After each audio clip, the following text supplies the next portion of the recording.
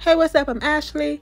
Thank you for watching this video, and today we're going to be talking about American Horror Stories Season 2, Episode 5. And in this episode, we have ourselves 5 strong black women leads. So I don't know why these girls was in the mirror calling on Bloody Mary. They should know better. My mama always told me, don't be doing that. Don't be calling on no Bloody Mary, no Candyman, nothing like that. I'm scared to say Bloody Mary too many times in this video. She might pop up behind me. 2 of these girls' mama, we already know she probably haven't even said 21 words to them in their whole life. So, of course, she didn't warn them about no Bloody Mary. So, anyway, these girls are having a slumber party, and one of them gets the bright idea to call on Bloody Mary. So this girl right here, Lena, had the bright idea to light up some candles, get in front of the mirror, and say Bloody Mary 3 times like an idiot. At the first attempt, Bianca quit. She left out the bathroom and she said, this isn't funny. And I'm like, I'm with Bianca. I would have left out of there with Bianca. When I was in school and people were like, let's play Bloody Mary, I ran too. But what I didn't do is go back and play it anyway after I said I wasn't going to do it. So all 4 of them go in front of the mirror separately and they call on Bloody Mary. And of course, she pops up because they called her. And when she appeared, it looked like she killed one of the girls,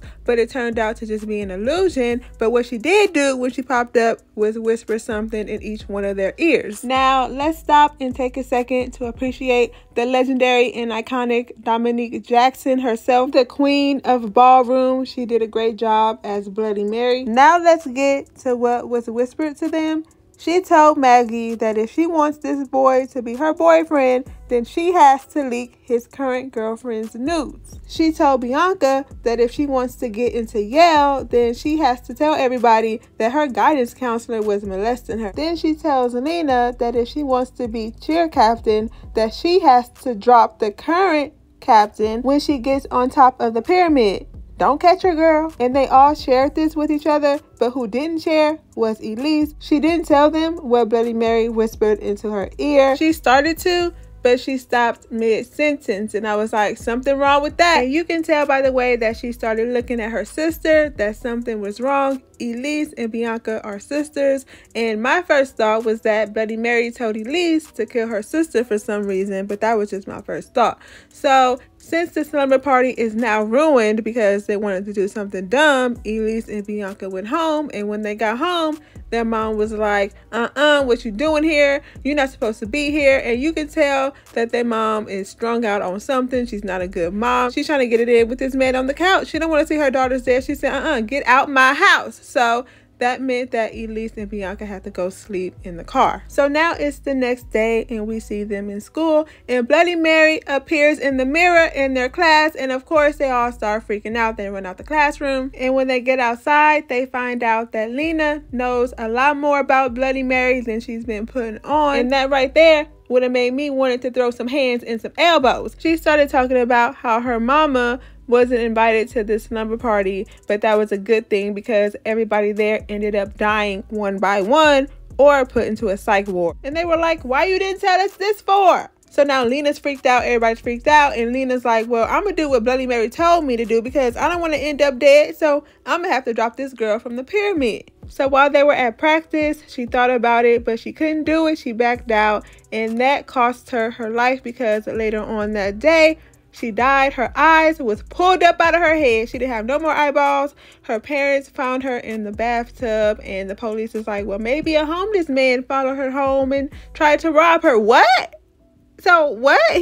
That didn't make no sense to me. So Maggie finds this out. She runs to go tell Bianca and Elise, and Elise is promising her sister that this won't happen to her. She's going to find out everything about Bloody Mary because Bianca's like, I don't want to have to lie and tell everybody that my guidance counselor has been molesting me when he hasn't, even though he does seem like a creep because there was no reason for him to put his hand on top of her hand when she was in there talking to him, talking about college. So Elise's sneaky self is doing research about Bloody Mary like she said she was. And at first, when she was doing her research, it seemed like Bloody Mary was a slave catcher by the name of Margaret Worth. But after she spoke to this man who works at the museum and all that, she finds out that Margaret Worth wasn't Bloody Mary. She was a slave catcher. Bloody Mary was actually a slave captured by Margaret Worth. With the help of another slave, a trader, a female Uncle Tom, Elise found all of this out by doing her research and going to the museum, speaking to this man who told her that Margaret's house was like this reverse underground railroad where the slaves thought that they were safe, but they ended up being tricked and recaptured. Bloody Mary was one of the slaves in Margaret's house being tricked and was going to be recaptured. So Elise tells her sister Bianca this information that she finds out and tells her that they have to go back to the museum to get the knife that Bloody Mary killed Margaret with, because that's the only way to get out of this whole thing. So the museum was closing, but Bianca talked her way back inside, acting like she needed information for a book report, while her sister was over there stealing this knife. So when she gets the knife, she's like, okay, we have to get Maggie. Maggie has to go with us to Margaret's house. But once they get to Maggie's house, they find her up in there dead too, with her eyes snatched out. All because she didn't want to leak this girl's nudes. Or this sex tape that she found out that this girl had, where the guy in the tape wasn't her boyfriend. She had some juicy information, but she didn't leak it. So now it's only two of them left, Elise and Bianca, and they go to Margaret Worth's house. And during this whole scene, I'm thinking something's up with Elise. You can't trust the girl. You better run. You better run, Bianca. But Bianca was still following behind her sister because that's her sister. She trusted her. So when they get there, Bloody Mary appears in this mirror and she asks Elise, did you bring everything? And Bianca's like, what's going on? That's when Elise tells her that the night of the slumber party, Bloody Mary offered her the world. We then see a flashback of Bloody Mary telling Elise that night that she popped up out of that mirror that it's not that she wants to be rich, but it's that she really wants safety, security, and power. She also tells her that if she brings her a dagger and blood of 3 innocents, that she'll never have to sleep in the car again or be hungry. So it turned out that Elise was the one who killed both of her friends, and she was about to kill her sister Bianca too. That's why she went back to that museum to get that knife, because Bloody Mary needs that dagger. Elise came prepared with the blood of 2 innocents already, her friends, and now she was about to give Bloody Mary her sister's blood, but Bianca got the last laugh because she was the one who ended up killing her sister Elise. Stabbed her right in the eyeball, and then that's when Bianca looks at Bloody Mary and says, do what you gotta do, you gotta kill me or what? And then that's when Bloody Mary tells her that she doesn't kill people. People kill them for her, and Bloody Mary tells Bianca that she just reflects truth back. People face what's in their soul.